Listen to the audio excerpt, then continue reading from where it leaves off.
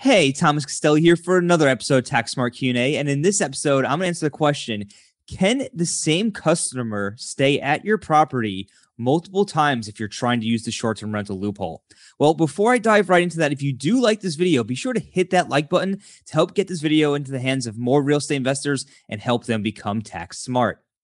So as you may already know, if you're trying to use the short-term rental loophole to turn losses from your rental properties non-passive so they can offset the taxes from your W-2 or other active income, you generally need to have an average stay on the property of 7 days or less. So then this begs the question, well, if I need to have an average stay of 7 days or less, can I have the same tenant book leases back to back as long as each lease is 7 days or less? Will that count? Will that qualify for the short-term rental loophole?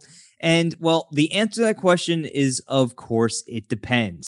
So a period of customer use is considered a period in which the customer has a continuous or recurring use of the property. So if the tenant books a stay at your property in March and then does the same thing again in August, we believe that is two different periods of customer use because they're not continuous or recurring. However, if your tenant books back-to-back stays in the month of March, then that would be considered the same period of customer use throughout that entire period because they have the right to use that property during their stays, during their back-to-back stays, during that entire time, making it one continuous use, and therefore it would not qualify for the short-term rental loophole. So the bottom line here is you can't have the same guest book back-to-back leases with average stays of 7 days or less and still use the short-term rental loophole because it's generally going to be considered one continuous stay and it's going to blow the short-term rental loophole for you.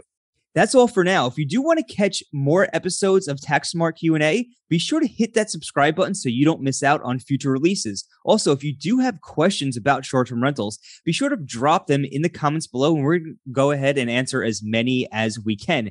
That's all for now, and we'll see you on the next episode of Tax Smart Q&A.